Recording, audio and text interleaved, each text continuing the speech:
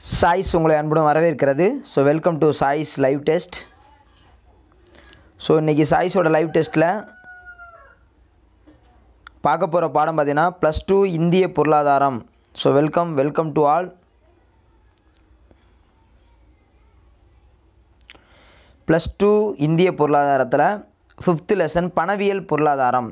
பணவியல் பொருளாதாரம்னா பண வீக்கம் என்ன ஆகுது, பண வாட்டம் என்ன ஆகுது, அறிஞர்கள்லாம் என்ன சொல்லியிருக்காங்க, பணத்தை பற்றி என்ன சொல்லியிருக்காங்க, கோல்பர்கன், கிரிகிரி, க்ரௌத்தர், மார்ஷல் எல்லாருமே என்ன சொல்லியிருக்காங்க அப்படிங்கிற மாதிரி தான் பார்க்க போகிறோம். ஸோ சப்ஜெக்ட்குள்ளே போகலாமா? ஓகே, கொஸ்டின் கேட்கலாமா? ரெடியா? ஆன்லைனில் வரவங்களாம் வந்துட்டிங்களா? எல்லாருமே வந்துட்டிங்களா? ஓகே, ஸோ சப்ஜெக்டுக்குள்ளே போவோம்.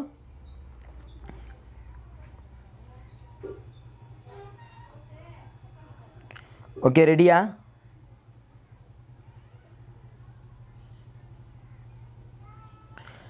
ஓகே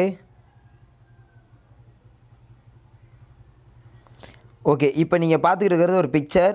ஸோ இந்த பிக்சரை பார்த்தா உங்களுக்கு என்ன தோணுதுன்னு கீழே கமெண்ட்டில் போடுங்க. இந்த பிக்சர் பார்த்தீங்கன்னா உள்ள இந்த பிக்சரை நல்லா பாருங்கள். ஸோ இந்த பிக்சரை பார்க்கும்போது உங்களுக்கு என்ன தோணுது அப்படிங்கிறத கமெண்ட்டில் போடுங்க. சின்ன குழந்தையெல்லாம் இருக்காங்க சுற்றி, நடுவில் ஒரு வயசான ஒருத்தர் உட்காந்துருக்காங்க. நடுவில் வயசான ஒருத்தர் உட்காந்துருக்காரு. ஸோ சின்ன குழந்தையெல்லாம் இருக்காங்க சுற்றி, ஒரு ஆடிட்டோரியம். இதை பார்த்தா உங்களுக்கு என்ன தோணுது அப்படிங்கிறத போடுங்க. ஏங்கிறத அப்புறம் சொல்கிறேன், லைவ் இன்னொரு நாள் வீடியோவில் சொல்கிறேன் கண்டிப்பாக.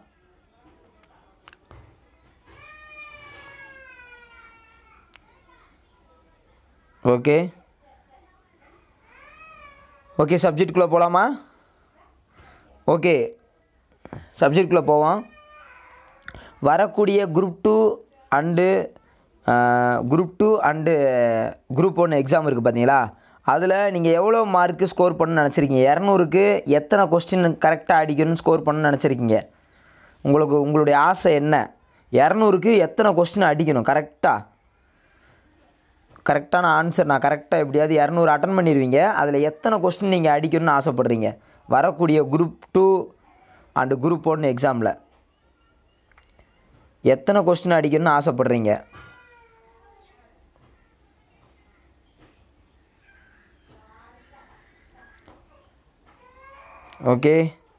Okay so suppose group 2 and group 1ல் நீங்கள் 2ல் ஏதாவது ஒரு எக்ஸாம் பாஸ் பண்ணி அப்பாயின்மெண்ட் ஆர்டர் வாங்கினீங்கன்னா அது யாருக்கிட்ட கையில் கொடுப்பீங்க? ஃபஸ்ட்டு யார்கிட்ட காமிப்பீங்க? அப்பாயின்மெண்ட் வாங்கினீங்கன்னா உங்கள் குடும்ப உறுப்பினர்களில், உங்கள் குடும்பத்தில் யாருக்கிட்ட ஃபஸ்ட்டு காமிப்பீங்க? அந்த அப்பாயின்மெண்ட் ஆர்டரை சென்னையிலேருந்து வாங்கிட்டு வந்தோடனே ஃபஸ்ட்டு யாருக்கிட்ட காமிப்பீங்க? உங்களுக்கு ரொம்ப ஒரு வீட்டில் ரொம்ப சப்போர்ட்டாக இருந்த ஃபஸ்ட்டு யாருக்கிட்ட காமிப்பீங்க? அம்மாவா, அப்பாவா, தம்பியா, அண்ணனா, கணவரா, மாமனாரா, மாமியாரா, இல்லை உங்களுடைய எதிரியா? எப்படி வேணால் இருக்கலாம். எதுக்கு கேட்குறேன்னு சொல்லி பார்த்தீங்கன்னா அதுக்கு ஒரு லாஜிக் இருக்கும், அது கேட்குறதுக்கு ஒரு லாஜிக் இருக்கும். ஓகே, சப்ஜெக்ட்குள்ளே போகலாம். ஸோ கொஸ்டின் கேட்க ஆரம்பிச்சிடறேன். ஓகே, நான் 2 கொஸ்டின் கேட்டேன், எவ்வளோ கட் ஆஃப் அப்படிங்கிறதும் கேட்டேன். ரெண்டாவது என்ன கேட்டேன்னா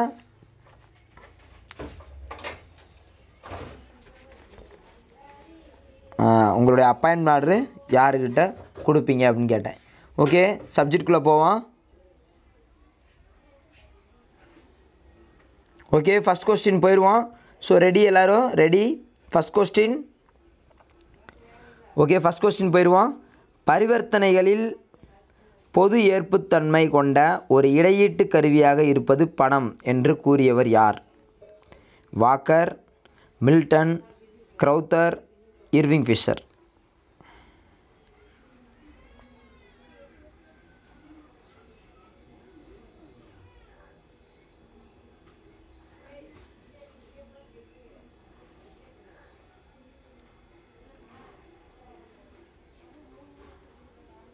ஓகே, சூப்பர். ஸோ பரிவர்த்தனையில் பொது ஏற்புத்தன்மை கொண்ட ஒரு இடையீட்டு கருவி அப்படின்னு கூறியவர் யார்? ஸோ அப்படிங்கிறது தான் கேட்டு இந்த கொஸ்டின். ஸோ ஆன்சர் பார்த்துருவோம். ஒன்றுக்கு என்னென்ன ஆன்சர் பார்த்துருவோம். ஸோ க்ரௌத்தர் தான் என்ன பண்ணார்னா, பணம் ஒரு இடையீட்டு கருவி அப்படிங்கிற வார்த்தை வந்தாலே பரிவர்த்தனைகளில் பொது ஏற்புத்தன்மை கொண்ட ஒரு இடையீட்டு கருவியாகவும் அப்படின்னு வந்தாலே யார் தான்? க்ரௌத்தர் தான். Okay, super. ஃபஸ்ட்டு கொஸ்டின் முடிஞ்சு. அடுத்த செகண்ட் கொஸ்டின், இர்விங் ஃபிஷர் அவர்களின் சமன்பாடு எது? இர்விங் ஃபிஷருடைய சமன்பாடு எது?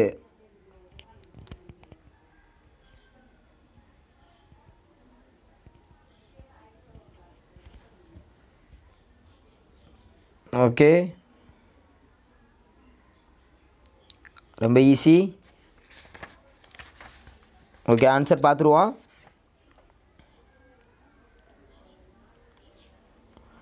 So MV = PT. மேலே ஃபஸ்ட் ஆப்ஷன் தான், ஏ தான் கரெக்டு. ஏ தான் கரெக்டு. பி நிறைய பேர் போட்டிருப்பீங்க, தப்பு. ஏ தான் கரெக்டு. MV = PT. அதாவது MVனா என்ன தெரியுமா? MVனா பண அளிப்பு, அங்கிட்டு பண தேவை. PTங்கிறது பண தேவை. இங்கே பண அளிப்பு, பண தேவை. எம்னா மொத்த பண அளவுன்னு அர்த்தம். வீணா அந்த வேகம், சுழற்சி வேகம், பணத்தோட வேகம். பீனா ப்ரைஸு, அந்த விலை மட்டம். டீனா அளவு, இவ்வளோ தான் அளவு அப்படிங்கிறது தான் டி. ஸோ இந்த பக்கம் பண அளிப்பு, பண தேவை ரொம்ப சமன்பாடாக தான் இருக்கும். ஓகே, அடுத்த கொஸ்டின் போவோம். அடுத்து 3, கொஸ்டின் நம்பர் 3, பணவீக்க விகிதம் 3-9 3-9% இருந்தால் அது என்ன பணவீக்கம்? தவழும் பணவீக்கமா, ஓடும் பணவீக்கமா, தாவும் பணவீக்கமா, நடக்கும் பணவீக்கமா? 3-9 இருந்தால் அது என்ன பணவீக்கம்? Super question.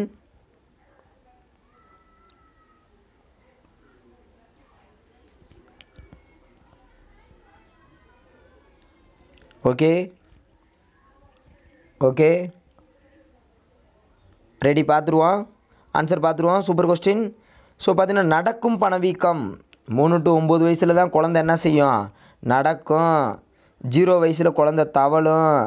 10 வயசில் தான் குழந்தை ஓடும். அப்புறம் 20 வயசில் தான் குழந்தை தாவும் அப்படிங்கிற மாதிரி. Right, okay. ஸோ உயர் பணவீக்கம், அடுத்த கொஸ்டின் பார்த்துருவோம். 4th கொஸ்டின், உயர் பணவீக்கம் எந்த நாட்டில் 2007 3714% உயர்ந்தது? ஒரு நாட்டில் உயர்ந்துச்சு, அது எந்த நாடு? அமெரிக்கா, ஜப்பான், ஆப்பிரிக்கா, இவற்றில் ஏதும் இல்லை.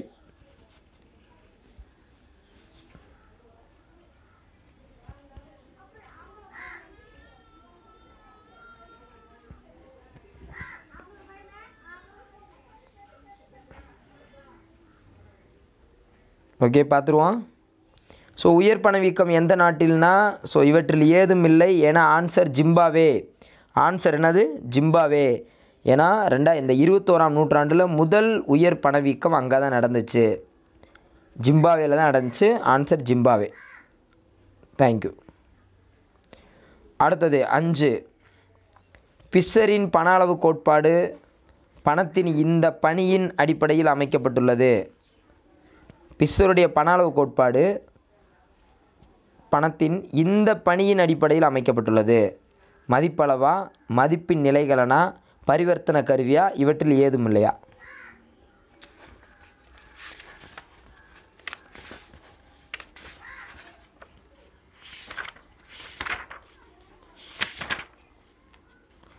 So answer பார்த்துருமா?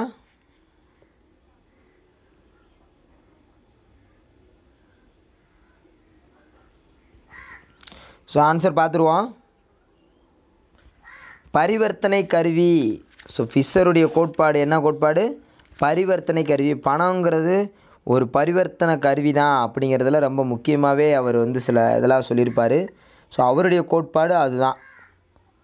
பணம் என்பது இவர் தனது கோட்பாட்டினை பரிவர்த்தனைக்கான சமன்பாடு என்று MV = PT என்று இது பண்ணார். அதான் ஆன்சர், கரெக்டான ஆன்சர். பரிவர்த்தனை கருவி தான் அவருடையது. ஏன்னா பணம் பரிவர்த்தனைக்கு தான் தேவைப்படுது.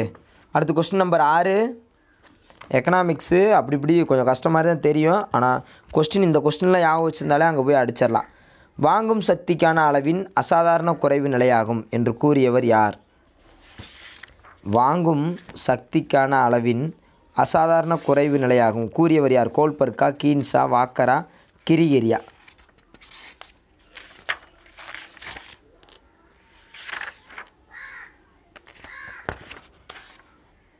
வாங்கும் சக்திக்கான அளவின் அசாதாரண குறைவு நிலையாகும்.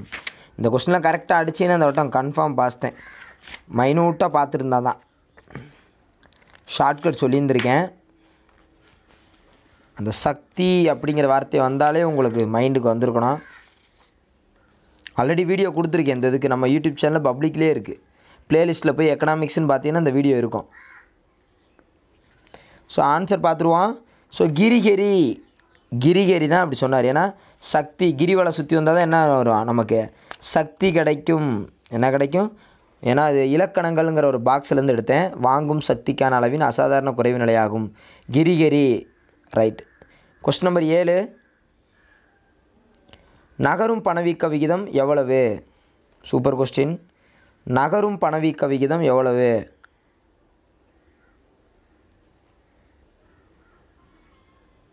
நகரும் பணவீக்க விகிதம் எவ்வளவு?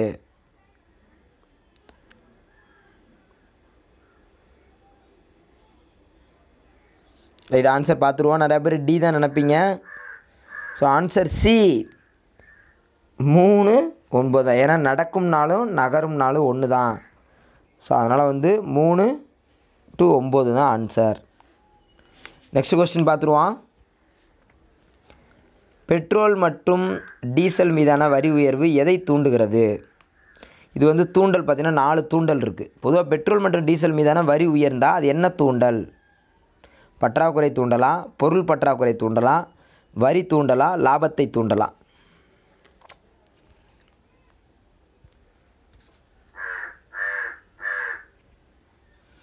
ஓகே பார்த்துருவோம். ஆன்சர் பார்த்துருவோம். ஸோ இது என்ன தூண்டல்னு பார்த்தீங்கன்னா வரி தூண்டல். ஏன்னா வரியை தூண்டுறது தான் அதுலேயே கொடுத்துருக்கு. கொஸ்டின்லேயே வரி உயர்வுன்னு தான் கொடுத்துருக்கு. அப்போ அது வரி தூண்டல் தானே. அவ்வளோதான், சிம்பிள் ஆன்சர். ஏன்னா நீங்கள் எக்ஸாம் ஹாலில் போய் பெட்ரோல் டீசல்னால் சரி பற்றாக்குறைன்னு நினைப்பீங்க. அதுக்காக தான் அந்த கொஸ்டினை செட் பண்ணேன். அடுத்தது கொஸ்டின் நம்பர் 9. யார் பணவீக்கத்தை கட்டுப்படுத்த 3 வகைகளாக பிரிக்கலாம் என்ற வழிமுறைகளை கூறினார்கள்? பணவீக்கத்தை கட்டுப்படுத்த 3 வகைகளாக பிரிக்கலாம் என்று வழிமுறைகளை கூறினார்கள். 2 பேர் கூறினாங்க. 3 வகையாக பிரிக்கலாம், பணவீக்கத்தை கட்டுப்படுத்த 3 வகையாக பிரிக்கலாம்னு சொல்லி 2 பேர் கூறினாங்க. யார்? வாக்கர் மற்றும் மில்டன், க்ரௌத்தர் மற்றும் கீன்ஸ் மற்றும் மார்சல், கீன்ஸ் மற்றும் மில்டன்.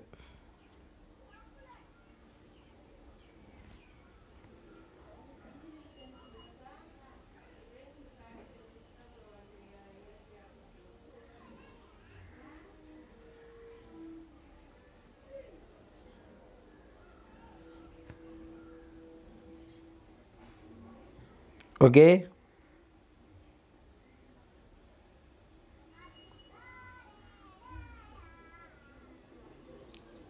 ஸோ ஆன்சர் பார்த்துருவோம். கீன்ஸ் மற்றும் மில்டன் தான். இவங்க 2 பேர் தான் சொன்னாங்க பணவீக்கத்தை கட்டுப்படுத்த 3 வகைகளாக பிரிக்கலாம் என்ற வழிமுறையை கூறியவர் யாருன்னா கீன்ஸ் மற்றும் மில்டன். அடுத்த கொஸ்டின் 10. Super question. தவறான ஒன்றை தேர்ந்தெடுக்க. இது வாசிக்க முடியாது, இதை நீங்கள் பார்த்தா தான் புரியும்.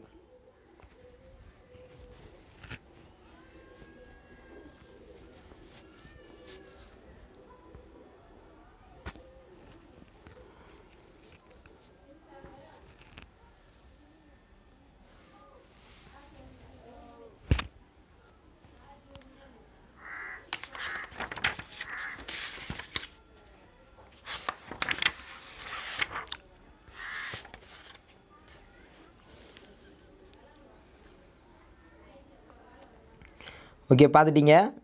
So answer பார்த்துருவோமா?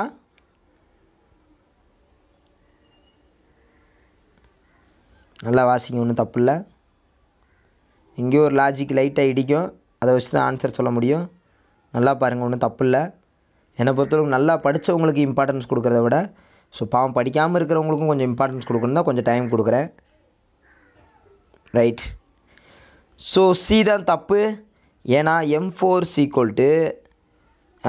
என்னென்னா M4 அப்படிங்கிறது என்னென்னா M3 ப்ளஸ் M3 ப்ளஸ் அனைத்து வணிக வங்கிகள் மற்றும் கூட்டுறவு வங்கிகளும் வரும்.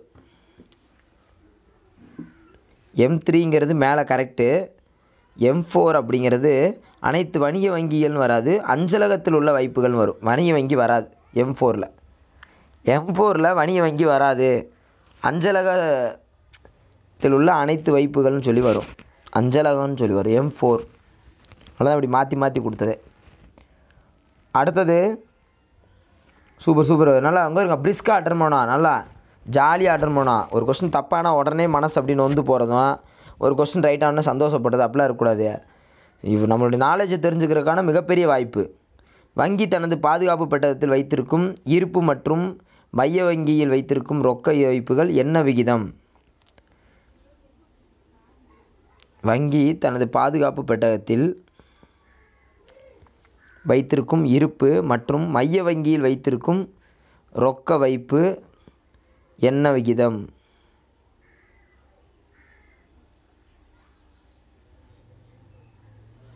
பேங்க் அதோட இருப்புலேயே வச்சுருக்கு, மைய வங்கியிலையும் ரொக்க வைப்பு வச்சுருக்கு. அப்போ அது என்ன? அது CRR, CDR, RDR, SLR.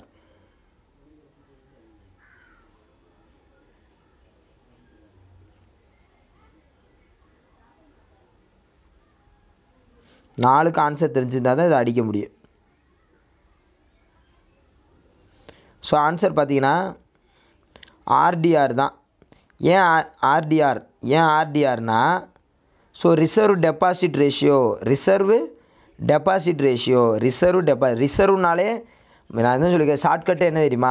ரிசர்வ்னாலே மக்கள்கிட்ட பணம் இருக்காது, பேங்க்கில் தான் பணம் இருக்குது. ரிசர்வ் அப்படின்னாலே அவங்க ரிசர்வ் பண்ணிட்டாங்க, ஒன்று மைய வங்கியிலையோ அல்லது ஏதோ ஒரு இடத்துல ரிசர்வ் பண்ணிட்டாங்கன்னு தான் அர்த்தம். அதனால தான் ரிசர்வுங்கிற வந்துட்டாலே என்னது, அது பேங்க்கில் தான் இருக்கும். அதனால் RDR தான், ரிசர்வ் டெபாசிட் ரேஷியோ. CRRலாம் கிடையாது, CRRலாம் மக்கள் கையில் இருக்கும்.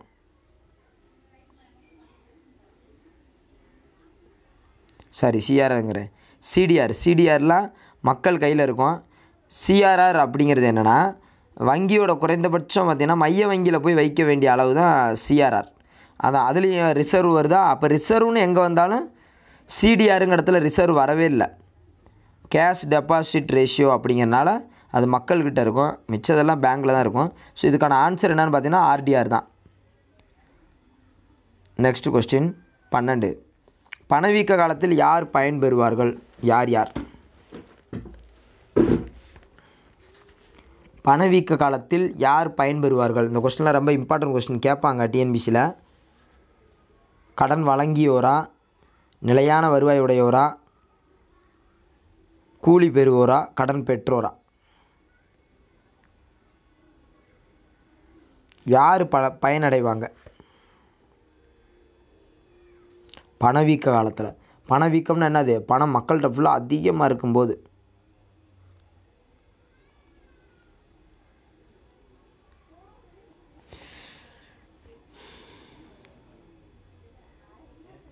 ஓகே, ஆன்சர் பார்த்துருவோம். ஸோ கடன் பெற்றோர் தான் பயன்பெறுவாங்க. கடன் வாங்கினாங்கல்ல, இப்போ நாட்டு மக்கள்கிட்ட நிறையா பணம் இருக்குது, நிறையா பணம். இப்போ நீங்கள் யூடியூப்பில் இருக்கீங்க நீங்கள் எல்லோரும் இருந்து நான் கடன் வாங்கியிருக்கும் போது பணவீக்க காலத்தில் என்கிட்ட பணம் நிறையா இருக்குது. அப்போ நான் என்ன பண்ணுவேன், சீக்கிரம் கடனை அடைச்சிடலாம்ல. அப்போ கடன் பெற்றோர் நான் தான் பலன் அடைவேன். கடன் வழங்கியோர் என்ன பண்ணுவார், ஐயோ வட்டி வாங்க முடியாதுன்னு அவர் பலன் அடைய மாட்டார்ல. அதனால் பயன்பெறுவோர் யாருன்னா கடன் பெற்றோர் தான். கடன் வழங்கியோர், கடன் பெற்றோர், அந்த ரெண்டில் தான் ஆன்சர் இருக்குது. ஸோ கடன் பெற்றோர் தான்.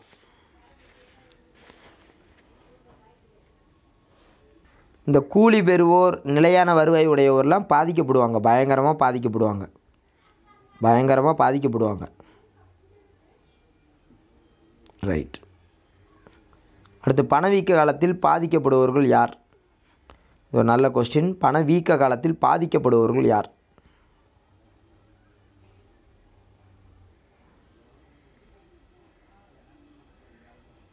தொழில் முனைவோர், கடன் பத்திரங்கள் முதலீடு செய்தோர், பங்கு முதலீட்டாளர்கள், உற்பத்தியாளர். பணவீக்க காலத்தில் பாதிக்கப்படுபவர்கள் யார்? ஓகே, ஆன்சர் பார்த்துருவோம். ஸோ ஆன்சர் பார்த்தீங்கன்னா பங்கு முதலீட்டாளர்களில் கடன் பத்திரங்களில் முதலீடு செய்தோர் தான். எப்படின்னா ஆக்சுவலாக தெரிஞ்சுக்காங்க, தொழில் முனைவோர் யார், அவங்க தொழில் முனைவோர்லாம் பாதிக்கப்பட மாட்டாங்க. அவங்க பணவீக்க காலத்தில் பணம் நிறையா தானே இருக்கும், அதனால் தொழில் நல்லா பண்ணலாம். உற்பத்தியாளரும் பாதிக்கப்பட மாட்டாங்க. உற்பத்தியாளர் அவங்க விவசாயம் என்ன பண்ணுவாங்க, ஆதாயத்தை தேடிட்டு போயிட்டே இருப்பாங்க. பங்கு முதலீட்டாளர்களுக்கும் பிரச்சனை இல்லை. ஆனால் கடன் பத்திரங்கள் முதலீடு செய்தோர் கடன் பத்திரங்களில் முதலீடு செய்து நிலையான வட்டி பெறுவதால் பணவீக்க காலத்தில் இழப்பினை சந்திப்பார்கள். ஏன்னா கடன் பத்திரங்களில் வந்து அரசாங்கத்தோடைய இந்த சில இதெல்லாம் கடன் பத்திரங்கள்லாம் பார்த்தீங்கன்னு வச்சுக்கோங்க, முதலீடு செஞ்சாங்கன்னா நிலையான ஒரே ஒரு வட்டி தான் வரும். வெறும் 6 ரூபா வட்டினா 6 ரூபாவாக வந்துக்கிட்டே இருக்கும். பணவீக்க காலத்தில் வெறும் 6 ரூபா வச்சு என்ன செய்ய, அதுக்கு தகுந்தாப்புல மாறுமானா மாறாது. அதான் ஃபிக்ஸ்டு டெபாசிட் மாதிரி அந்த மாதிரி. அதனால தான் அது கொஞ்சம் இதுதான். அடுத்த கொஸ்டின், பணவீக்க காலத்தில் மைய வங்கி எடுக்கும் நடவடிக்கையில் தவறானது எது? பணவீக்க காலத்தில் மைய வங்கி எடுக்கும் நடவடிக்கையில் தவறானது எது? கடன் விளிம்பு நிலை உயர்த்துதல், அரசு பத்திரங்களை விற்றல், வங்கி விகிதங்களை உயர்த்துதல், நுகர்வோருக்கு கடன் வழங்க தயாராதல்.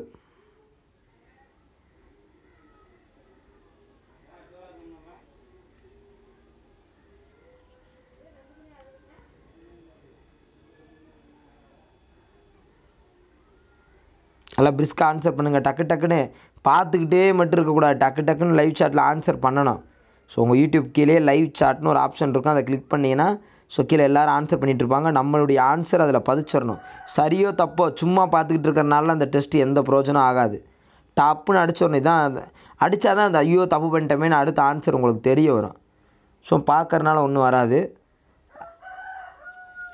300 பேர் 400 பேர் பார்க்குறீங்கன்னா டெஸ்ட் அட்டன் பண்ணுறது 100 பேராக தான் இருப்பீங்க. ஏன் மிச்சவங்களாம் ஏன் பார்க்குறீங்கன்னு தெரில. பார்க்கக்கூடாது, டெஸ்ட்டு அடிக்கணும். அடித்தா தான் அந்த நம்ம ஆப்ஷன் அதில் ஏறணும். உங்கள் பேர் இப்போ உங்கள் பேர் வந்து ஷர்மிளா, கோமதி, இல்லை சரவணன், குமாரா, தினேஷா, ரமேஷான்னா அந்த பேர் வரணும். இதான் அப்படின்னு வரணும் அதில். அப்படின்னா தான் ஒரு பிரிஸ்காக இருக்கும். ஆன்சர் பார்த்துருவோம். ஸோ பணவீக்க காலத்தில் மைய வங்கி எடுக்கும் நடவடிக்கையில் தவறானதுன்னா நுகர்வோருக்கு கடன் வழங்க தயாராதல். ஸோ பணவீக்க காலத்தில் கடன் விளிம்பு நிலையை உயர்த்துறது, கடன் கொடுக்கக்கூடாது. ஆக்சுவலாக கடன் கொடுக்கக்கூடாது, அதுதான் கடன் விளிம்பு நிலையை உயர்த்துதல்னா. அரசு பத்திரங்களை விற்கிறது, ஆமாம் அரசு பத்திரங்களை கொடுத்து பணத்தை ஃபுல்லாக வசூல் பண்ணுறது, வட்டியை ஃபுல்லாக உயர்த்துறது. அதுக்கப்புறம் பார்த்தீங்கன்னா நுகர்வோருக்கு கடன் வழங்க கட்டுப்படுத்துறது. பேங்க்கை ஃபுல்லாக நுகர்வோர் கடன் வழங்காதீங்க, ஏற்கனவே பணம் வீக்கமாக இருக்குது, மக்கள்கிட்ட நிறையா பணமாக இருக்குது அப்படின்னு சொல்லி கட்டுப்படுத்த சொல்லுவாங்க. இவங்களே தயாராக மாட்டாங்க. ஸோ அதான் ஆன்சர் டி. அடுத்தது தவறான இணையை தேர்ந்தெடுக்க. ஸ்டோர் கார்டுனா வணிக அட்டை, ஃபாரெக்ஸ் கார்டுனா அந்நிய செலவாணி அட்டை, பிளாஸ்டிக் மணினா நெகிழி பணம், ஸ்மார்ட் கார்டுனா சிறப்பு அட்டை. எது தவறு?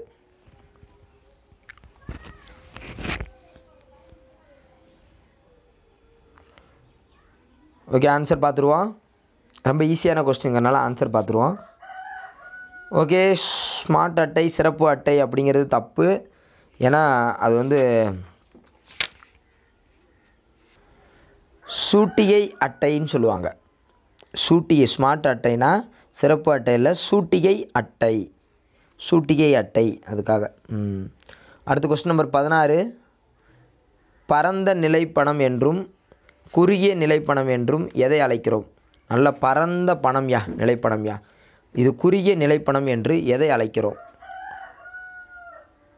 M1 to M2, M3 to M4ஆ, M3 to M4, M1 to M2வா, இல்லை M1 மட்டும் M4 மட்டுமா, அல்லது M1 to M2 and M1 to M2வா?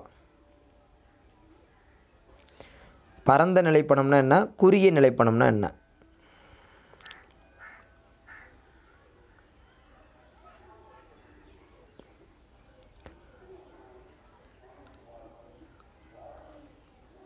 Question இப்படி செட் பண்ணால் தான் எக்ஸாமில் போய் எப்படி கேட்டாலும் கரெக்டாக தெளிவாக அடிப்பீங்க பாயிண்ட்டாக.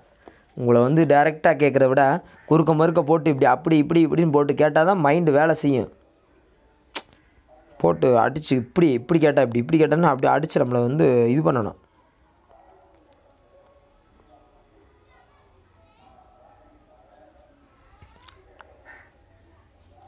ஓகே, ஆன்சர் பார்த்துருவோம்.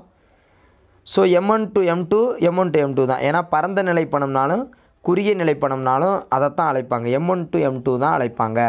So answer D, M1 M2 தான். அதுவும் M1 M2 தான். நீங்கள் மேக்ஸிமம் பி அடிச்சிருப்பீங்க. பரந்தன்னா பெருசு, குறுகி என்ன சிறுசுன்னு அடிச்சிருப்பீங்க. ஸோ அப்படி அதுவும் அடிச்சிருக்கக்கூடாதுங்கிறதுக்கு தான் இந்த கொஸ்டினை செட் பண்ணது. ஓகே, இன்னும் 5 நிமிஷம் தான் இருக்குது. அடுத்த கொஸ்டின், பணவீக்கத்தின் போது கண்டிப்பாக செய்ய வேண்டியது. ரெஃபோ ரேட்டை குறைக்கணும், ரிசர்வ் ரெஃபோ ரேட்டை குறைக்கணும், இல்லை ரெஃபோ ரேட்டு ரிசர்வ் ரெஃபோ ரேட்டை உயர்த்தணும், இல்லை சிஆர்ஆரை குறைக்கணும், இல்லை எஸ்எல்ஆரை குறைக்கணும். என்ன செய்யணும்? பணவீக்கத்தின் போது கண்டிப்பாக செய்ய வேண்டியது. எதை குறைக்கணும், எதை உயர்த்தணும், அந்த மாதிரி.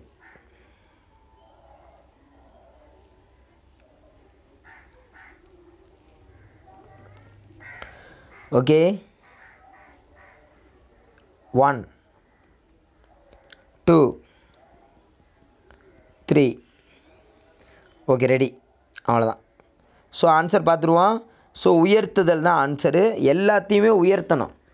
ரெப்போ ரேட்டாக இருக்கட்டும், ரிசர்வ் ரெப்போ ரேட்டாக இருக்கட்டும், சிஆர்ஆராக இருக்கட்டும், எஸ்எல்ஆராக இருக்கட்டும், ரிசர்வ் ரெப்போ ரேட்டாக இருக்கட்டும், இல்லை ரெப்போ ரேட்டாக இருக்கட்டும். இந்த கொஸ்டின் ஏன் செட் பண்ண தெரியுமா? இதை அப்படியே ஸ்க்ரீன்ஷாட் அடித்து வச்சுக்காங்க. உங்களுக்கு ரொம்ப ரொம்ப யூஸ்ஃபுல்லாக இருக்கும். பணவீக்கத்தின் போது கண்டிப்பாக செய்ய வேண்டியது இது எல்லாத்தையுமே உயர்த்தணும். ரெஃபோ ரேட்டை உயர்த்தணும், ரிசர்வ் ரெஃபோ ரேட்டை உயர்த்தணும், அதுக்கப்புறம் என்னது, சிஆர்ஆரை உயர்த்தணும், எஸ்எல்ஆரை உயர்த்தணும். எல்லாமே உயர்த்த தான் செய்வாங்க. அதனால தான் இந்த கொஸ்டின் செட் பண்ணேன். நீங்கள் குறைத்தல்னு போட்டக்கூடாதுல்ல. Right, okay. பணவீக்கத்தின் போது. ரைட், நெக்ஸ்ட் கொஸ்டின் பார்ப்போம். இது ஒரு சூப்பர் கொஸ்டின் இந்த கொஸ்டினு. அடுத்து 18, பணத்தை வாங்கும் சக்தி அப்படின்னு சொல்லி ஒரு புத்தகத்தை வந்து வெளியிட்டாங்க. அது ஆண்டு, அது எந்த நாட்டை சேர்ந்தவர், அவர் வெளியிட்டவர் யார், அவர் எந்த ஆண்டு எந்த நாட்டை சேர்ந்தவர். புக் பேக்கில் பார்த்தீங்கன்னா அவர் யார் எந்த ஆண்டுன்னு கேட்டிருக்கோம். நான் என்ன பண்ணிட்டேன், எந்த ஆண்டு எந்த நாடுன்னு கேட்டேன். ஒரு மாடுலேஷனுக்காக எந்த நாடுன்னு தெரியணும்ல. ஓகே, ரஷ்யாவா, யூஎஸ்ஏவா, யூகேவா? ரைட், பார்த்துருவோம். ஸோ அமெரிக்கா 1911 வெளியிட்டார். ஸோ பணத்தை வாங்கும் சக்தி 11 அமெரிக்காவை சேர்ந்தவர். அமெரிக்கானாலே பணம் தான். ரைட்டாங்க. ஏன்னா ஃபிஷர் தான் அந்த புத்தகத்தை வந்து எழுதினார். ஃபிஷர். அடுத்த கொஸ்டின் போயிடலாமா?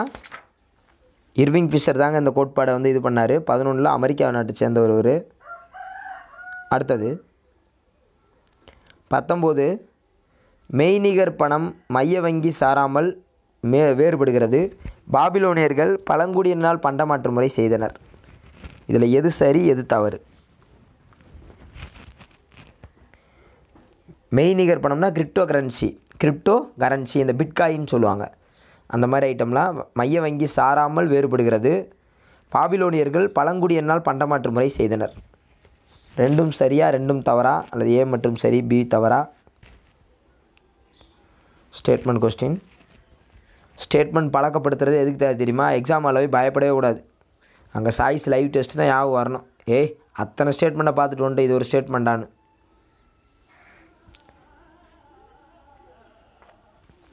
ஓகே, ஆன்சர் பார்த்துருவோம். பாபிலோனியர்களால் பார்த்துருவோமா? ரைட். ஸோ ஏ சரி, பி தவறு. ஏன்னா பாபிலோனியர்களால் பண்டமாற்று முறையில் மொசபொட்டோமியர்களால் பழங்குடியினால் பண்டமாற்று முறை பயன்படுத்தப்பட்டது. ஏன்னா பாபிலோனியர்களுங்கிறவங்க பண்டமாற்று முறை மட்டும் செஞ்சாங்க. மொசபொட்டோமியா தான் பழங்குடியினால் பண்டமாற்று முறை செஞ்சாங்க. அதேமாதிரி போயஸ் சீனியர்கள்னால் கடல் கடந்து போய் அவங்க ஒரு நகரங்களில் அந்த முறையை வந்து பண்டமாற்று முறை செஞ்சாங்க. ஸோ அது ஆன்சர் தெரிஞ்சுக்கணும். ஃபஸ்ட்டு கிரிப்டோ கரன்சிங்கிறது கரெக்ட் தான். ஏன்னா மைய வங்கி சாராது, பிட்காயின் அது ஒரு தனிநபர் அமைப்பு. Last question. ஸோ 30 நிமிஷம் ஆக போகுது. பணவீக்கம் சட்டப்பூர்வமற்ற வரி விதிப்பு. அதை சொன்னவர் யாருன்னா வாக்கர். பணம் எதை செய்கிறதோ அதுதான் பணம் சொன்னவர் யாருன்னா Milton.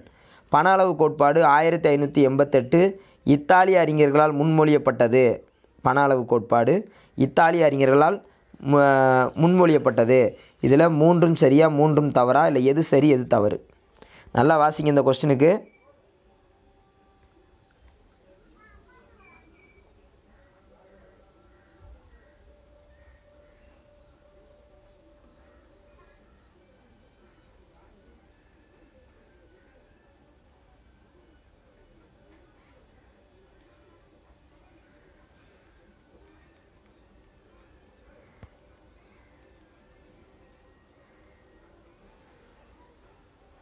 Okay, answer பார்த்துருவா. Okay, ready. So answer பார்த்துருவோம். ஸோ ஆன்சர் 30 நிமிஷம் ஆயிடுச்சு. ஸோ பணவீக்கம் சட்டப்பூர்வமற்ற வரி விதிப்பு வாக்கர் அப்படிங்கிறது தவறு. ஏன்னா அது மில்டன் வரும். பணம் எதை செய்கிறதோ அதுதான் பணம், அதுதான் வாக்கரு. ஸோ மாற்றி கொடுத்துருந்த டைலாக்கை இந்த கடைசியில் இருக்கிறது சரிதான். இத்தாலிய அறிஞரால் தான் முன்மொழியப்பட்டது 1888. ஸோ புக்கில் எந்த வரியும் விடலை. மேக்ஸிமம் 1-2 கொஸ்டின் தான் விட்டுருப்பேன். எல்லா கொஸ்டினும் இதில் கொண்டு வந்துட்டேன். ஸோ இந்த கொஸ்டின் வந்து 3 ஸ்டேட்மெண்ட் கொடுத்துருந்தேன். 2 ஸ்டேட்மெண்ட் தான் கொடுப்பாங்க, 3 கொடுக்க மாட்டாங்கலாம் நினைக்கக்கூடாது. ஸோ எதையும் எதிர்கொள்ளணுங்கிற தயாராக இருக்கிறது தான். ஸோ பணம் எதை செய்கிறதோ அதுதான் பணம். அதுதான் வாக்கர். எப்படின்னா இப்போ வாக்கிங் போகிறோம், நம்ம எப்படி வாக்கிங் போகிறோமோ அதை வச்சு தான் நம்ம உடம்பு. அதுதான் அந்த டைலாக் கிடது. பணவீக்கம் சட்டப்பூர்வமற்ற வரி விதிப்பு. சட்டப்பூர்வமாக நீ என்ன பண்ணக்கூடாது, டன்னு கணக்கில் கடத்தக்கூடாது அரிசியை. புரியுதா உங்களுக்கு? மில்லுலேருந்து சட்டப்பூர்வமற்ற டன்னு கணக்கில் அரிசியை நீ கடத்தக்கூடாது. அதான் மில் டன். ஆன்சர் புரியுதா உங்களுக்கு? ரைட், எல்லாமே ஷார்ட்கட் தான். So thank you to all. Thank you, நல்லா அண்டர்ஸ்டாண்ட் பண்ணியிருந்தீங்க. ஸோ இதில் 15 வினா அடித்தவங்க உண்மையாகவே சூப்பர் தான். 10 வினா அடித்தவங்க சிறப்பு, அது எந்த ஒரு மாற்றமும் இல்லை. ஸோ அடுத்தடுத்த டெஸ்ட்டில் 20 கொஸ்டின் நீங்கள் அடிக்கணும். உங்களுக்கு எல்லாத்துக்கும் ஆல் தி பெஸ்ட் சொல்கிறேன். நாளைக்கான வெள்ளிக்கிழமை. ஸோ நாளைக்கான லைவ் டெஸ்ட்டில் என்ன வரேன்னா, ஸோ ஹிஸ்ட்ரி ஆர் எக்கனாமிக்ஸ், இந்த 2 இதில் ஏதாவது ஒன்று நான் சூஸ் பண்ணல. இப்போ நைட்டு தான் உட்காந்து ப்ரிப்பேர் பண்ணோம். அந்த 2ல் உங்களுக்கு என்ன நடக்கும்னா, கொஸ்டின் அனலைசஸ் பண்ணி ஒரு 10 கொஸ்டின்லேருந்து 20 கொஸ்டின் இப்படி தான் கேட்டிருக்காங்க டிஎன்பிசியில், இதுதான் முக்கியமானது அப்படிங்கிற மாதிரி எடுத்து ஸோ வெள்ளிக்கிழமை வந்து காமிக்க போகிறேன். ஸோ அது உங்களுக்கு பெனிஃபிட்டாக இருக்கும். ஒரு அரை மணி நேரம் தான் இருக்கும் என்னுடைய லைவ் பொறுத்தளவுக்கு. ஸோ ஒன்லி 30 மினிட்ஸ் தான் நான் லைவ் வருவேன். அரை மணி நேரம் மட்டும்தான். உங்களுக்கு அழகாக 20 கொஸ்டின் கேட்டு ஸோ நீங்களும் சாப்பிட்டுட்டு போய் அடுத்து படிக்கலாம், நானும் போய் அடுத்த ஒர்க்கை பார்க்கலாம். ஸோ அந்த அடிப்பில் தான் அரை மணி நேரம் வரேன். So thank you to all. Thank you. அடுத்து உங்களுக்கு நெக்ஸ்ட் ஒர்க் நிறையா இருக்கும். ஸோ அதை கண்டிப்பாக நீங்கள் பாருங்கள். எங்கே நம்ம எப்படி இருந்தாலும் சரி, நமக்கான விஷயங்கள் நம்ம சரியாக பயன்படுத்திக்கணும். So thank you to all. Good night to all. Thank you. கண்டிப்பாக வீடியோவில் வந்து நிறைய பேர் சாட் பண்ணியிருந்தீங்க, சார் வீடியோவில் வந்து கேளுங்கன்னு. ஸோ வீடியோவில் கண்டிப்பாக வரேன். எனக்கு வந்து இங்கே நெட்வொர்க் பெரிய ப்ராப்ளம், நான் இருக்கிற ஏரியா. ஸோ ஊரடங்கு உத்தரவுனால கண்டிப்பாக வீடியோவில் வருவேன். அதில் எந்த ஒரு மாற்றமும் இல்லை. Thank you to all. தேங்க்யூ.